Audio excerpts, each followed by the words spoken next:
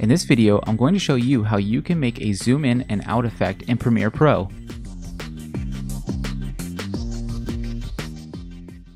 Hey guys, my name is Scott and I make full and mini tutorials like this one on Premiere Pro, Photoshop, and freelancing tips. So please do consider hitting that subscribe button and hitting the notification bell so you don't miss any of those. Okay, let's get into how we can make a zoom in effect in Premiere. So I have my stock footage of a dog getting wind blown in its face, and it's a static shot, meaning that the camera isn't moving. So to make this more dynamic, I want to add a slow zoom in effect. I'm going to go up to Effect Controls and go up to Scale. From there you'll see that there's a timeline next to the Effect Controls panel on its right. This illustrates the beginning and end of our clip, so I want my zoom to start at the beginning of the clip. I'll go ahead and move the playhead to the start, and now we can add in our keyframe. Let's go over to Scale. You can see the size of our video is at 100%. Let's click on the stopwatch icon next to the scale to add our first keyframe. What this does is, the keyframe locks in the size of our video at 100% at this point in the video.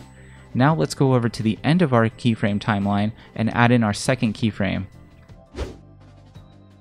Look for the keyframe icon to the right of the scale size to add in a new keyframe.